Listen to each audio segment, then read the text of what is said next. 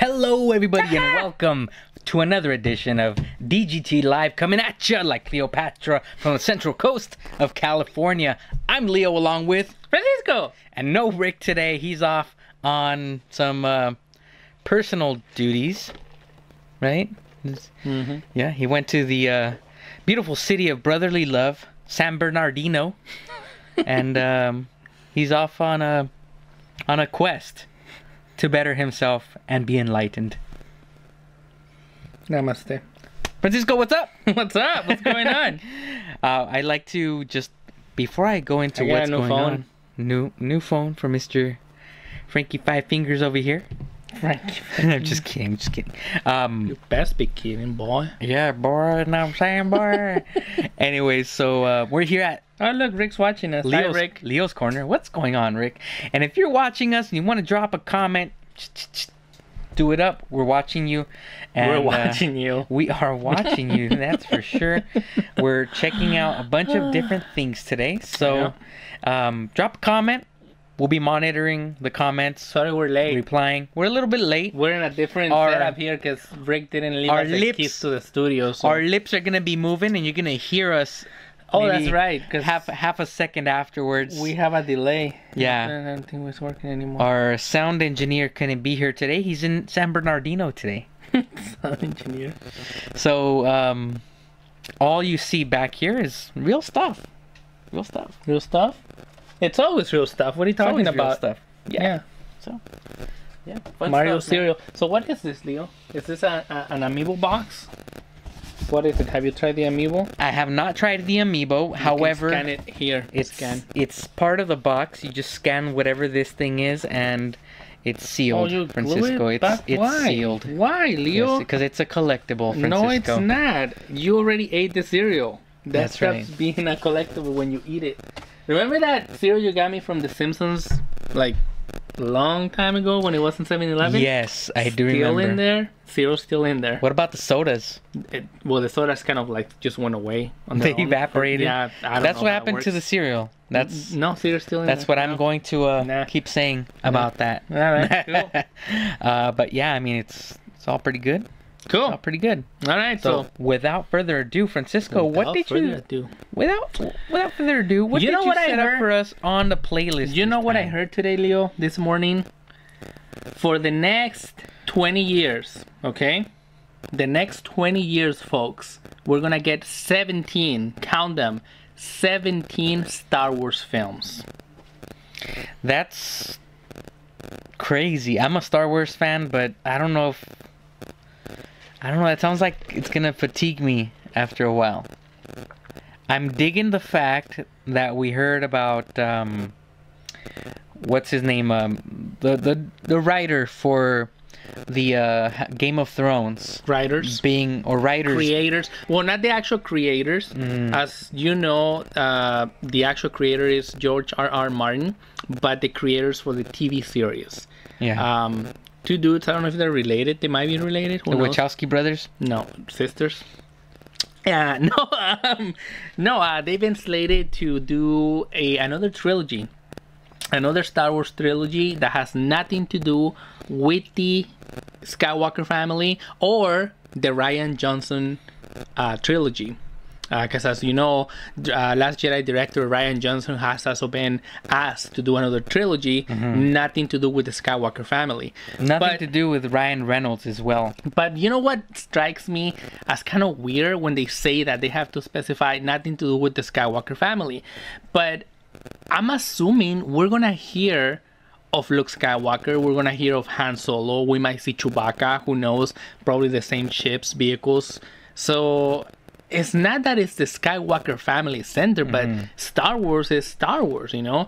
So it'd be interesting to see a young, Jedi Padawan Yoda, learn who taught Yoda, how he become the Jedi Master we all know. That's interesting to me. So, I don't know. I'm looking forward to it in some respects. I'm just hoping I don't get tired out. 17 films. Star Wars. 17 films in 20 years? Look, guy. Marvel. Look at Marvel. Marvel is saturating the market everywhere. Not just movies. Yeah. TV shows. Yeah.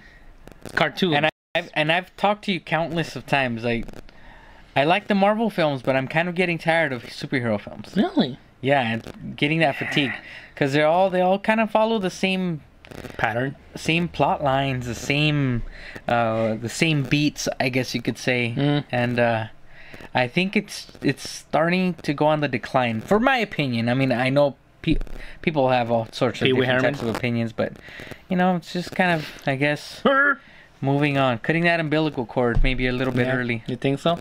I don't know. I'm still enjoying them. I'm still looking forward to a lot of movies. The best is yet to come. I want to see Black Panther. It just came out. Oh, we're gonna talk about Black Panther too. I'm looking forward to it. All right. And Star Wars, though, man, it's gonna be almost yearly. 17 movies. Yes. For the next 20 years. And that's my fear, just fatigue of Star Wars. I'm all for it. I love Madden. I love FIFA games. I really like the Call of Duty games as well. It's not every year. Not every year? Not every year. Well, it used to be every year. I was fine with it, but not anymore. Like I said, fatigued. They have to focus on different elements of the Star Wars universe. Yes, absolutely. Like maybe the Clone Troopers. They have to have like the Star Wars Guardians of the Galaxy for comic relief. Yeah, exactly. Yeah. Yeah. I agree. And what if the Jar Jar Binks movie? And what if the Guardians were ever to join in the Star Wars universe? I mean, they're in the galaxy somewhere out there. It's a possibility. And they both are owned by Disney, so it's a possibility. I've never seen Game of Thrones, but if they manage to kind of capture that lightning in a bottle again, maybe keep a little bit of less incesting going on. Well, I mean, keep it PG-13. You know what I mean? But if they manage to kind of capture the audience like they have with their current audience, because to me that's what Game of Thrones is. It's hype from people that watch it. I've heard more from the people than I have from trailers for the show or promotional materials. All right. That's what gets me excited for Game of Thrones, even though I have not seen it yet.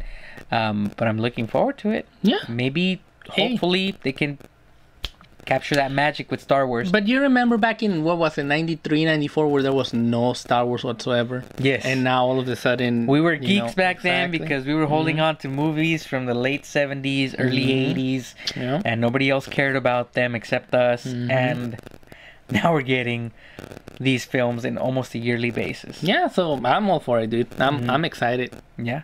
I hope it works out. It will. It's just... Bless you! Excuse me. This is a live show, folks. Had to dab. Had to dab. All right, so... Intense dab. Yeah. We're going to move on to the next topic here. Okay. I thought you were going to keep talking Star Wars. Star Wars is done. I like how you did this. You gave us enough time. And this is actually kind of quick. Actually, right here. I'm used to seeing the screen over here. We don't have a screen here. No, down here. Marvel, speaking of Marvel, 10 years, dude. 10 years of the Marvel Universe. They did their class photo. Oh, yes, I saw that. And this is kind of neat that they got every actor who's ever been in a Marvel film was asked to come to the Infinity War soundstage. Wouldn't it have been great if you had had Don Cheadle sit next to the original character played by him? Oh, yeah, the actor, I mean. Oh, I don't think they invited that dude. Because I think that guy left on bad terms, he did, right? Yeah, he did. Yeah. So the original War Machine, which never got to become War Machine. Poor War Machine. Yeah, so the only thing I don't agree about this class picture here is that all the Marvel characters are there, all the actors are there, but Kevin Feige, which we're seeing right here, steps in front of Stan Lee, covers Stan Lee in the picture. And I think Stan Lee should have been front and center. Front and center. Yeah, see right here, look at that. Look at that. That's Stan Lee, that's Kevin Feige. So I barely see his face in it. So that's kind of messed up, but whatever. It kind of is, but at the same time, I have to see it this way. Yeah, get that out. Mr. Feige, or Feige. Fergie.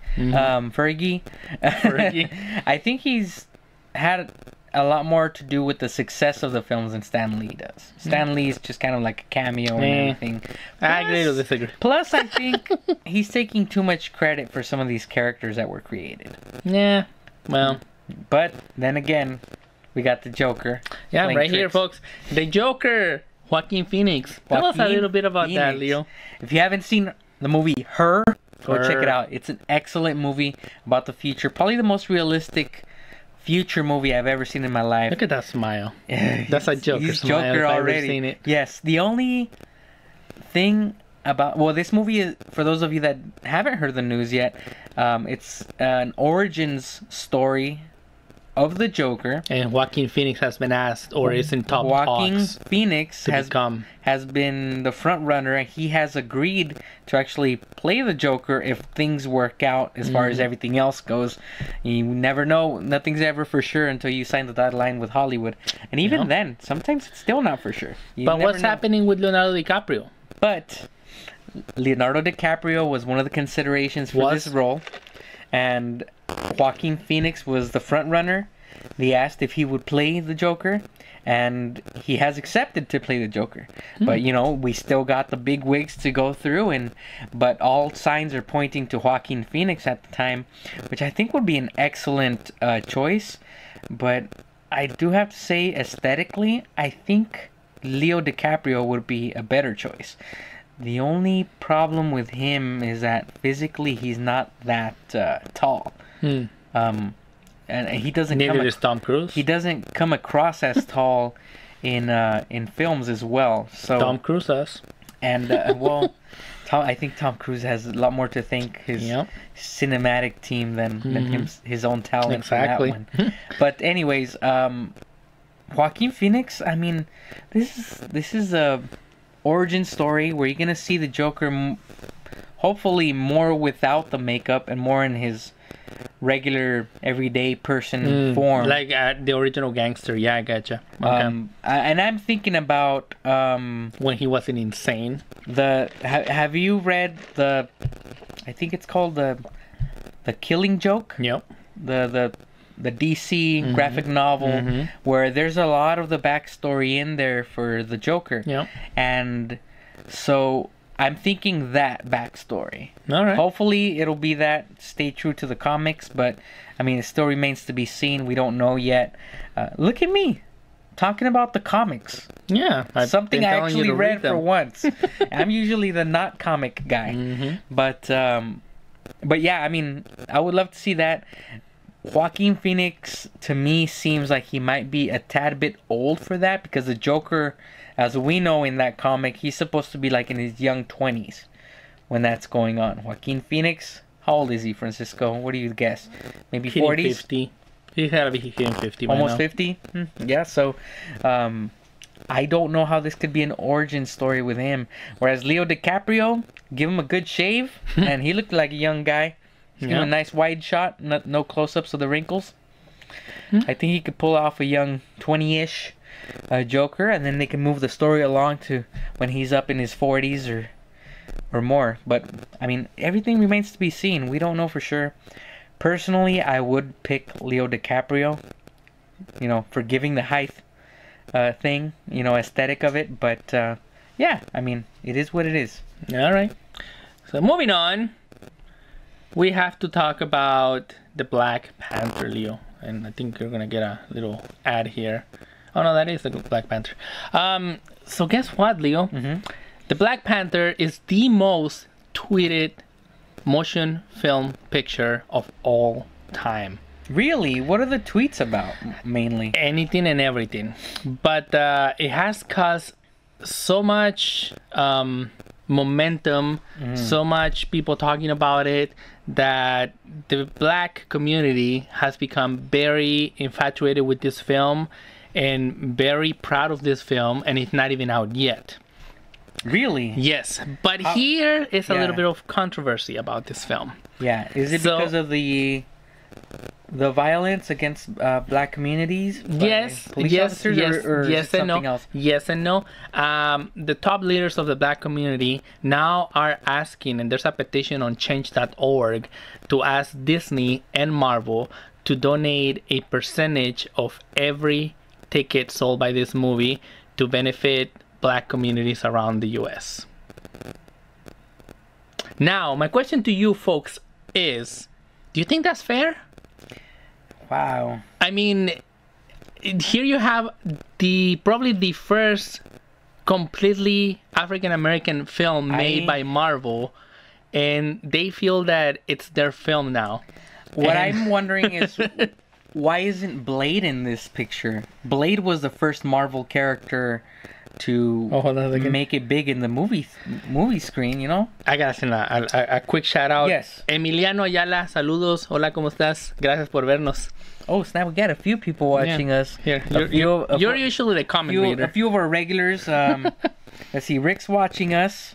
Our regulars. Marco. Oh, you just sent him a shout. AJ Bishop's watching us.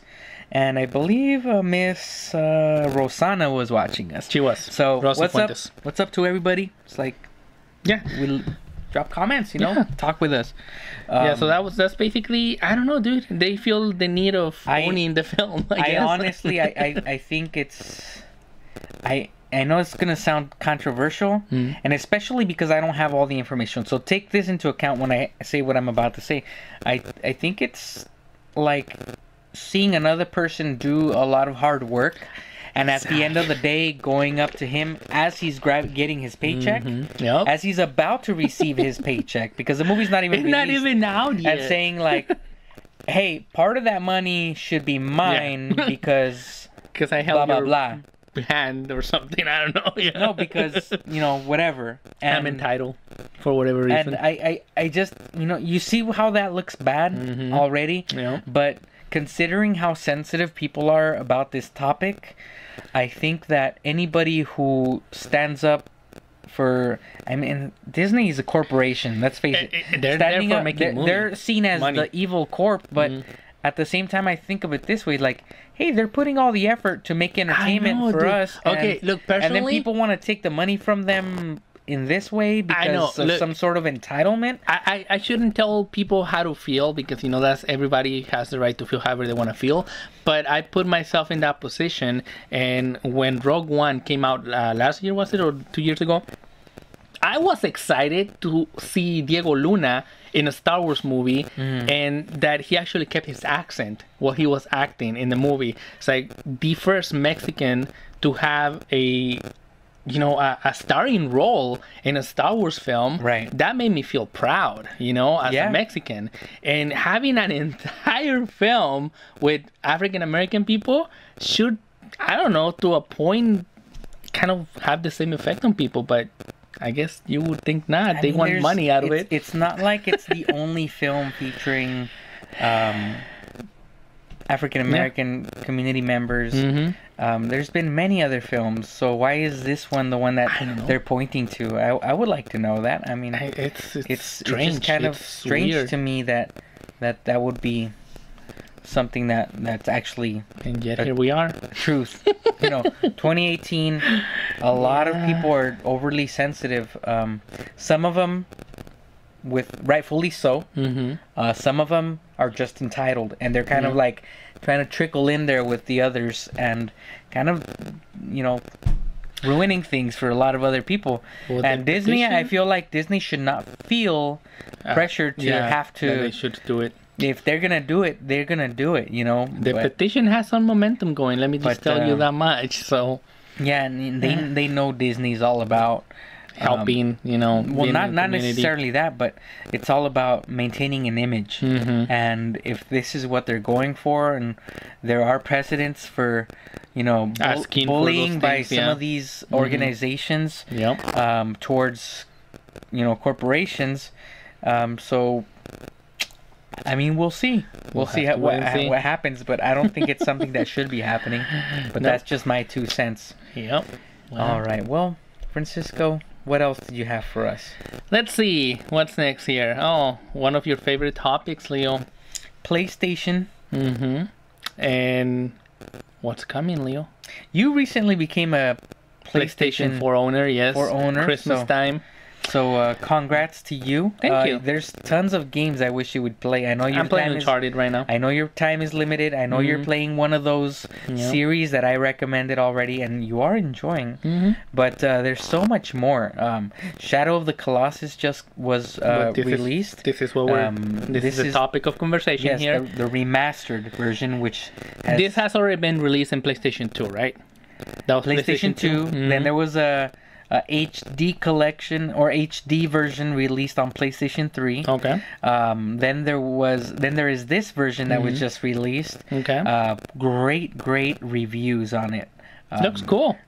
Some of the controls on it are a little bit outdated, even though they were revised a little bit tweaked, but a lot of people are claiming they still seem a little outdated. But despite that, the game is so good, it's still garnering a lot of 9s and 10s. All right. A lot of high scores on Metacritic. So I'm excited for it. Beautiful graphics. Looks cool. And I like the game. It's one of those... And they're saying that it has different things not previously released on other games of the same. It has a few Easter eggs. Yeah, it does. So I mean, it's a game that I'm looking forward to play. Okay. I already played through half of the HD. Now, has this been remastered for the PlayStation Pro, or is it just regular PlayStation 4 graphics? PS4 Pro. Okay. And I mean, it will play on PS4 at 1080p. Yeah, but I'm saying, it does have some of the extras that you see on the PS4 Pro. Okay. Yeah, one of the most beautiful games on the console.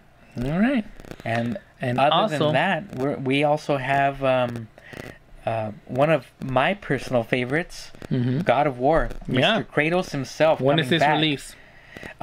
It finally got a release date. It releases April 20th. April 20th. So I'm looking forward to that. Easter break. Guess what Leo's gonna be playing? Yes.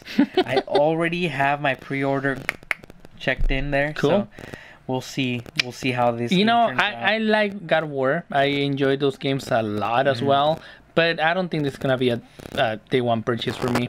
If I will buy it eventually, but like you said earlier, I have a whole bunch of games to go through first. I would recommend, especially since you have such a large backlog of great PS4 titles, I would recommend just go the lower price route, more economical route, and enjoy those games. A lot of those games are $10 or under. There you go. And by the time you probably get to this one in your queue, you'll probably end up getting it for probably half the price than what it's gonna be at on day one.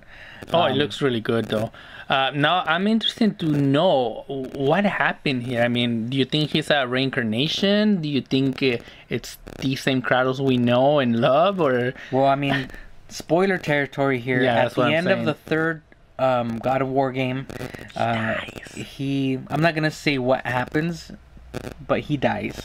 I'm not gonna say how he did it, but he dies. How did he? And so I think, honestly, that the moment he became the God of War, he became a god. Because he looks older here. Gods are immortal. So whatever he might have done to his own flesh at the end of that series, it probably kept him alive. Or he's immortal. He could not die. He's immortal, and so.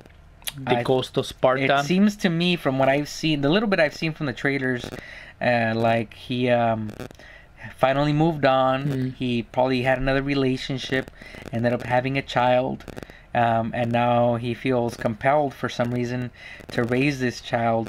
Oh, he has a scar right in there. his godly ways. Yes, that's the scar that killed him. So it is the same one. It's a continuation. It's not like a reimagining of his story, but something you don't see are the Blades of Chaos anymore. He's going more of a Norse route with that axe, but we don't know exactly how this is all going to play out.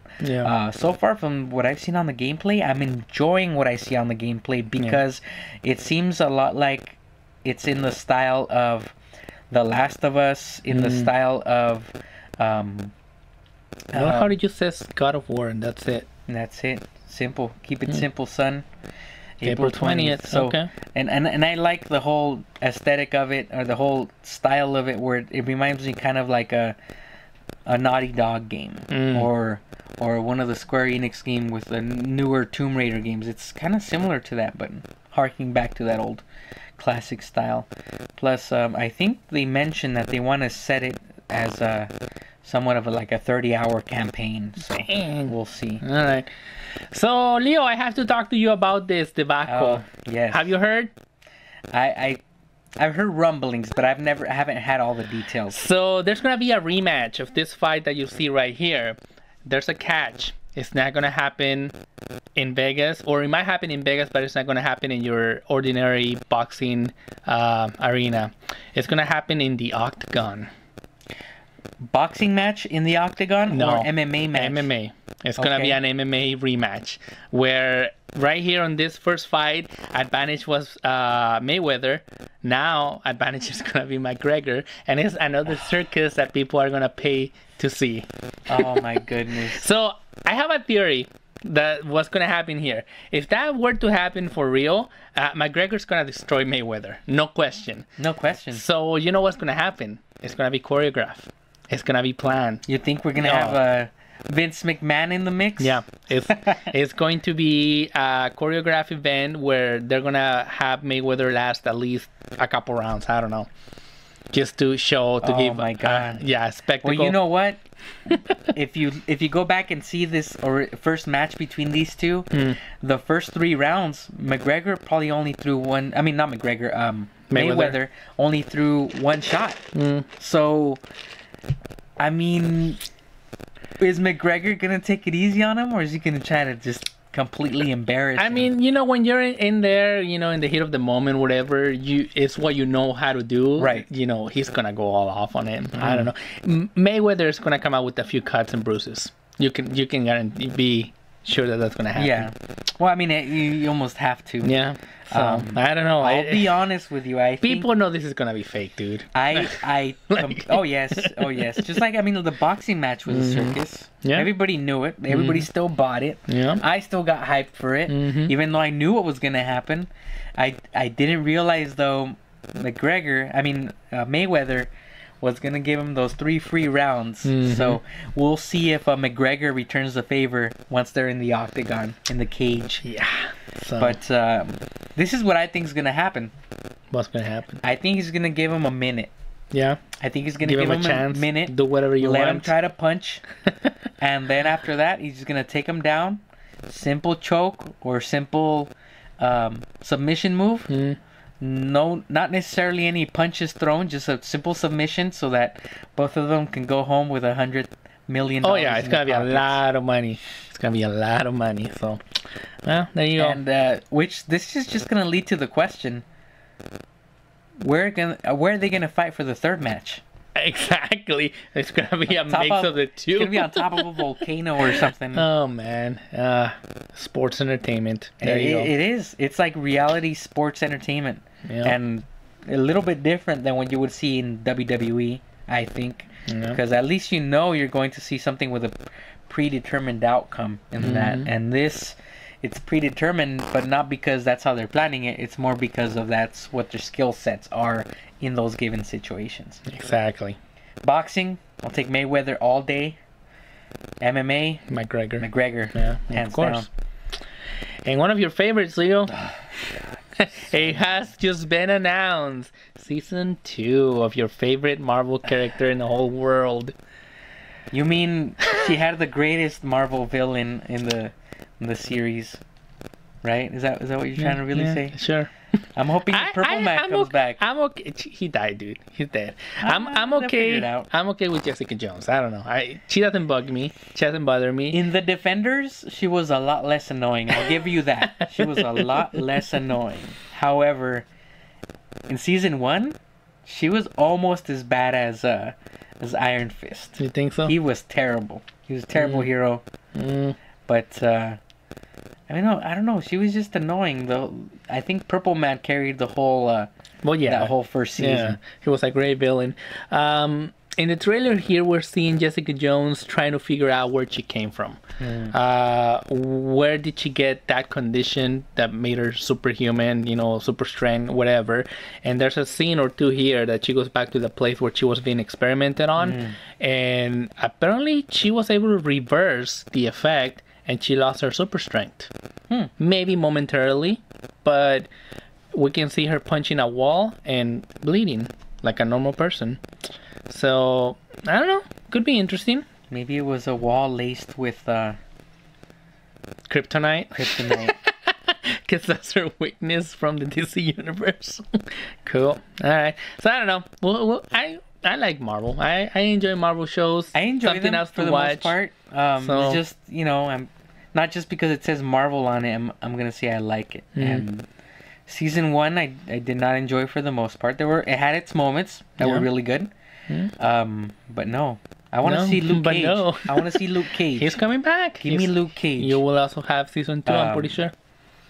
Yeah, And I'm waiting for season 3 of Daredevil. That's what I'm waiting for. Daredevil season 2 was alright. It was okay. A little bit on the disappointing Punisher came side. out of there. A little bit disappointing, but March 8th, so pretty that soon. cliffhanger at the end, bro. That one was awesome. Yeah. And something great came out on the internet. When I first saw this, Leo, I have to say, see, and it's all Marvel. We were just talking about that Marvel is saturating the market. With a hint of Joker in there from DC. So we have our first look at Cable, the Warrior of the Future. And this trailer is great because it shows a very dramatic entrance of Cable to be introduced to Deadpool 2. And then this happens. It's like, have you seen it? I have not seen it. Oh my god. Okay, so it's basically Deadpool making fun of Cable and goes ahead and starts playing with little miniature toys of Deadpool and Cable. So I'm loving how clever these people are getting, and I'm assuming this all has to do with Ryan Reynolds becoming Deadpool, being Deadpool. And now I know this is a Marvel character, but this is technically not a Marvel Cinematic Universe film. No, this is still Fox. It's a Fox film. So I mean, we were trying to discuss that too a while back about what's going to happen to this Deadpool character, if it will ever join the Marvel Cinematic Universe, because, you know, technically Disney now owns Fox. They still need to, you know, fill up a few forms and whatnot, sign a few papers, but it's essentially Disney owned now. I don't think it's gonna join the Marvel Cinematic Universe just because right now it's focused for families, and Deadpool is anything but family oriented. Absolutely not. So I mean, look at that. Wait, we're watching the Red Band trailer? Well, this is the only trailer that's out right there right now. So, you know, it's like you get Deadpool. That's what Deadpool is, you know? So, I don't know, dude. May 18th, also coming pretty soon. It looks good, but they could do so much better with that character if they were able to join the Marvel Cinematic Universe. Have you seen this yet? No. What are we looking at? We're looking at the Venom teaser trailer from Sony. Sony and Marvel. Okay. So this is a Marvel Cinematic Universe thing? No. No? Sony, how does that work? Sony owns Spider-Man and all Spider-Man related characters. Yes. Sony allows Spider-Man to be in the cinematic universe in exchange for Marvel allowing Sony to do all marketing and all production and selling of the movie itself, publishing and whatnot. Okay. So Marvel gets the character, but Sony gets all the money, basically. That's how it works. And they also have the right to make other movies. They're saying that Spider-Man, as we know him, may make a cameo on this movie. Because obviously, for those of you that know how the symbiote works, Peter Parker was trapped by the symbiote and it grabbed DNA readings capabilities of the Spider-Man. So when he finds Eddie Brock, which is this guy right here, he knows who Peter Parker is and he knows how to use the spider sense and all that stuff. Okay. So it's the same Spider-Man that we know from... We don't know yet. We don't know. The rumors are that it's probably going to be him, but then that will not explain how he's not affected by the symbiote in the Marvel Cinematic Universe. Yes. So all logic points to it being a completely different Spider-Man. So it could be an alternate universe Spider-Man like Miles Morales, like any other of the Spider-Verse Spider-Man, and Venom. So I don't know. It's an interesting thing that Sony is doing. Of course, they had already planned this movie way before they did the deal with Marvel. So they had to keep going with it, I guess. Man, that's nuts. And there you have him, Bane himself. So it's kind of complicated, is what you're saying. Yeah. Well, I think Venom is one of the more interesting characters that I've seen come out of the comics. But however, Tom Hardy... Venom has never translated well into any of the films that I've seen, including some of the cartoons, to be honest with you. It seems like one of those characters that sounds good in theory, like in the comics, still images, but in effect, I don't know of any situation that I've seen them in full motion where it kind of just works. You know what I mean? Yeah. That's it. Yeah, so that's it, huh? Interesting. We'll have to wait and see. Wait and see, shall we? Anything else? No. No? Oh, just a funny bit about Tom Hardy now that I thought of it. There's a clip on the internet making its rounds. You should go check it out. Where Tom Hardy puts in, hey, you know those cups that you use for athletics? You know? Yes. Okay. Puts it in his mouth and starts talking like Bane to his dog. Pretty much just telling him, like, you're gonna eat this treat, but, you know, using the Bane voice. And yes. It's pretty funny and hilarious. Gotta look that up. So check it out. It's pretty cool. Pretty funny. All right. Sounds good. Well, ladies and gentlemen, thank you very much for joining us today. Until next time, this is DGT Live. Enjoy your games. Love your families. I'm Leo. Francisco. All right. Till next time. Ciao.